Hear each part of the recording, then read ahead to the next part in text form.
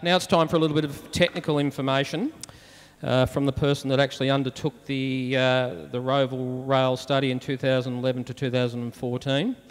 Can you put your hands together to Mr. William McDougall?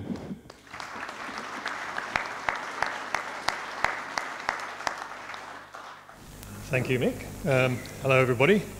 Nowadays, I'm independent. I was with a large consulting company when I did the Rowville Rail study, or managed the Rowville Rail study in 2011-12. I think it's really sad that nothing's happened since then. Nothing material has happened. There are commitments, and it just needs to happen, in my view, now. It's been around as a plan for a long time. It was really planned before Rowville, and before Rowville started to be built in the 1969 transport plan, and it was on that map of projects to be done by 1985. Most of them haven't been done except for the City Loop. And one of the important things that you'll see there is a dotted line from Huntingdale through to Caulfield, which is an extra track on the Dandenong line. And that's something I'm going to come back to. In our 2011 report, we said that Rowville Rail was feasible and it would attract strong demand, as Mick mentioned earlier, and that it should be protected in planning. But we said it could only proceed after Melbourne Metro and the Dandenong line upgrade, because while you could build the railway, you couldn't run any services from Rowville to the city until you had more capacity downstream towards the city. And that was what Melbourne Metro, or the Metro Tunnel as it's now called, is planned to do. What's happened since then? Well, Skyrail has been built on the Dandenong corridor. That's raised the two tracks above ground to clear a lot of level crossings. That choice of putting it up in the air was really, I think, a political one and a low-cost one. It was not considered fully, in my view. The need for potential expansion hasn't really been factored in, although people have said, the government has said, it would be possible to add more tracks, but obviously I think it would be a lot more pain to do that. If it had been allowed for in the first place when it was built, then that would be a lot easier. The Metro Tunnel is underway. Considerably delayed by politics from the original time frame. We should have probably had it by now, but it won't be open until 2016. And I think one of the issues there was the Knapthine government throwing out the Melbourne Metro plan as it was and coming up with the Melbourne Rail Link, which bypassed the CBD rather than going through it, which was rather a strange solution in my view. That was thrown out again, and Metro Tunnel was resurrected, and now it's being built. There's a proposal from the government for a Caulfield to Clayton light rail, to a tram between Caulfield and Clayton, really to link the campuses, and to hook up with Chadstone Shopping Centre on the way past.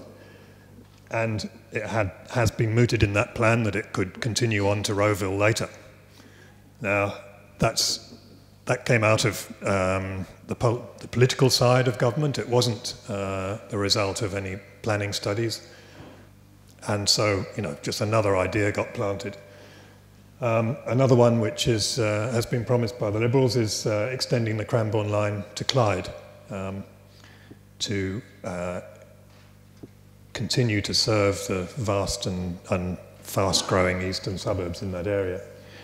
I don't think anything has been done, anything material has been done while all that's been happening to preserve route or line capacity for Rowville Rail services. If you look at the service plan for Melbourne Metro Tunnel, when Melbourne Metro is completed, there's no incorporation of any Rowville services in that plan. Of course, that's the plan the day that Metro Tunnel opens. What happens after that is what I think has got to be of main concern from now on. Some of the projects have shortcomings. I've covered some of this. The Skyrail involves level crossing removals, high capacity signalling, and larger trains. And the high capacity signalling will allow trains to run closer together. and they'll be larger, so that'll increase the capacity of the services.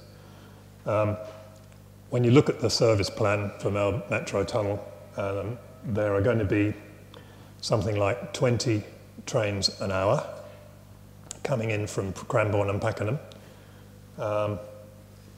through Dandenong and into the city, and on top of that there'll be some V-line services.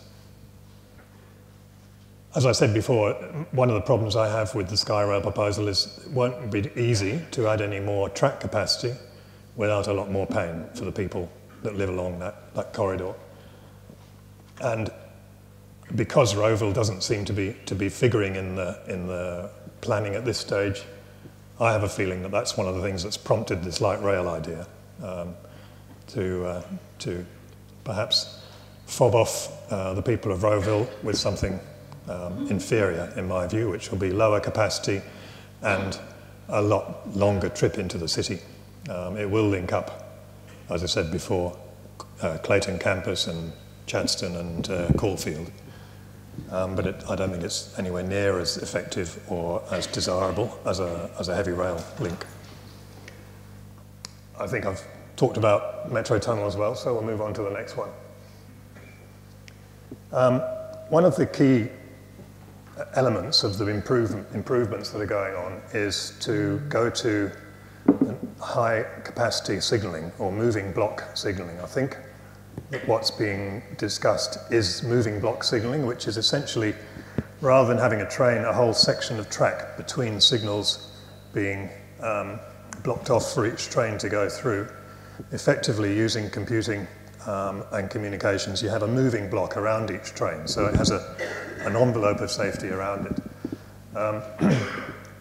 According to the Melbourne Metro material, the high-capacity signalling system will provide 2 to 3 minute train headways.